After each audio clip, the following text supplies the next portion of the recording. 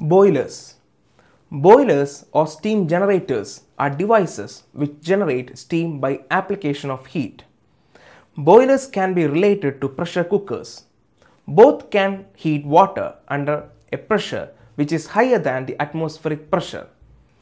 Pressure cooker is for cooking food, but boilers are for producing high pressure steam for various purposes. Another difference is that in boiler, a constant flow of water and steam is present, but in pressure cooker, this constant flow is absent. So we get a rough idea of what happens in a boiler. The chemical energy of a fuel, such as coal, is converted into heat energy when it is burnt in a furnace. Using this heat energy, water supplied at room temperature is heated. The temperature and the internal energy of water increases and the water reaches its boiling point. Then the water is converted to steam without any temperature rise. This temperature is called the saturation temperature. The saturation temperature is same as the boiling point temperature.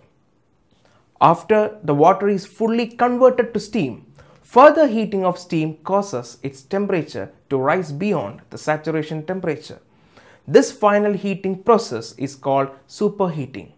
Thus, the water converts to superheated steam which has temperature greater than its saturation temperature and pressure higher than the atmospheric pressure.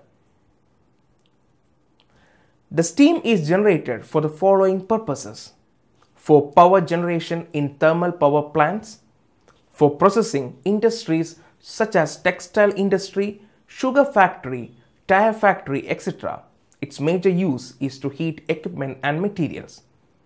For heating of building during winter by circulating steam through them. A good boiler should possess the following features: produce maximum amount of steam with minimum fuel consumption. The running and maintenance cost should be low.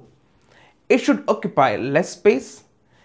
It must be safe to operate. It should have provision for circulation of water and smoke. Its heat transfer effectiveness should be more. It should be capable of quick starting. It should respond to load variations quickly.